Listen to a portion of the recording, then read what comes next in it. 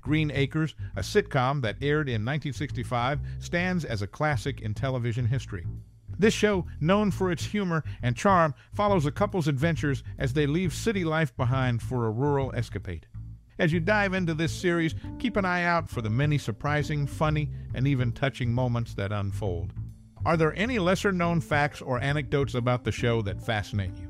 Is there a particular scene or moment that has left a lasting impact on you? Now, buckle up as we unfold the layers of this sitcom, bringing you the unexpected twists and turns that make Green Acres a standout. Stick around for the funny, shocking, and sad facts that await. We're curious to know, what's your most cherished memory or personal experience related to the show? Share your stories and memories in the comments below. Your experiences add a unique perspective to the legacy of this timeless series. Keep watching for more surprises and let us know your thoughts. We would love to hear from you.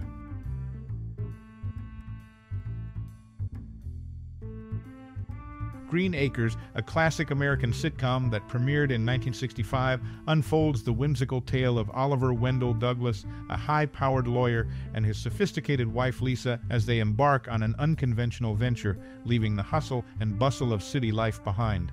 They decide to trade their upscale New York existence for the charm of rural Hooterville, where Oliver purchases a dilapidated farm with aspirations of a simpler, idyllic life.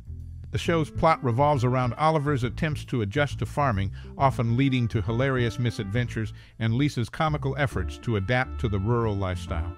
The contrasting dynamics between the refined Lisa and the quirky Hooterville residents contribute to the humor and charm of the show. From dealing with eccentric neighbors to coping with the challenges of running a farm, the Douglases navigate through hilariously bizarre situations in their new rural setting. The main characters include Oliver Wendell Douglas, the earnest but often bumbling city slicker turned farmer; Lisa, his glamorous and witty wife; Mr. Haney, the crafty and opportunistic local salesman; Eb Dawson, the dim-witted farmhand; and a range of quirky townspeople who add flavor to the comedic narrative. The series achieved considerable success during its run, earning a dedicated fan base and critical acclaim. Its humor, characterized by witty writing and memorable characters, has stood the test of time. Despite initial skepticism, Green Acres became a beloved classic, winning over audiences with its unique blend of rural charm and urban wit. The show concluded its run in 1971, leaving behind a legacy of laughter and an enduring place in the annals of television history. Its impact on the sitcom genre and its ability to resonate with audiences across generations solidify it as a timeless and iconic television show. In the world of television, the 1965 series Green Acres offered a unique behind-the-scenes experience for its actors. Eddie Albert, who portrayed a city slicker turned farmer, often found himself reacting genuinely to bogus scripts. His signature "what?" accompanied by a perplexed expression, was a result of the deliberate misdirection from the writers. One false rumor that circulated about the show involved a luau on the final day of filming where Arnold the Piggy supposedly met his culinary fate.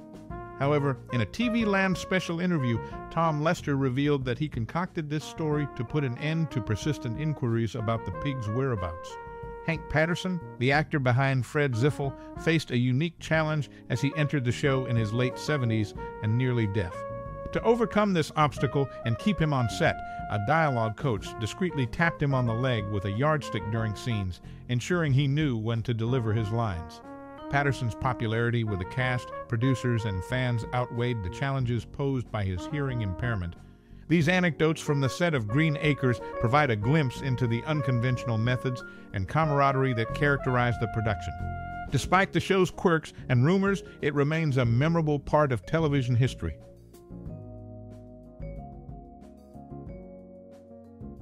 Arnold the Piggy, though credited as one pig actor, featured different pigs each season. Not only did they vary in color and size, but the first one was male, while the subsequent three were female. Despite being referred to as a male pig in the show, keen-eyed viewers could spot So's nipples in many scenes. Pat Buttram and Eva Gabor, prominent in Green Acres, later co-starred in Disney's The Rescuers. The enduring popularity of these actors extended beyond the series. The red, open-cab truck driven by county agent Hank Kimball was a Ford Bronco Roadster. Updated yearly with new models, this vehicle became a distinctive element throughout the series. These insights provide a glimpse into Green Acres' behind-the-scenes dynamics. From rotating pig actors to the subsequent success of cast members in Disney's venture and the iconic truck driven by Hank Kimball, the show's legacy extends beyond its television run. In a notable turn of events during the 1967-68 season, Tom Lester faced an unexpected absence due to mononucleosis. This prompted the producers to craft a storyline where Eb eloped, temporarily departing from the farm. Such real-life challenges seamlessly intertwined with the scripted narratives, showcasing the show's adaptability. Drawing parallels with characters from the Beverly Hillbillies, Oliver and Lisa opted for a distinct wardrobe choice. Eschewing traditional farm attire, Oliver consistently sported business attire with a tie and vest even while toiling in the fields. Likewise, Lisa adorned glamorous dresses and jewelry, changing outfits in every scene. This intentional departure from the expected attire added a layer of humor and characterization to the series. Examining the opening credits, the panoramic view from the Douglas penthouse balcony offers a fascinating glimpse into the show's attention to detail.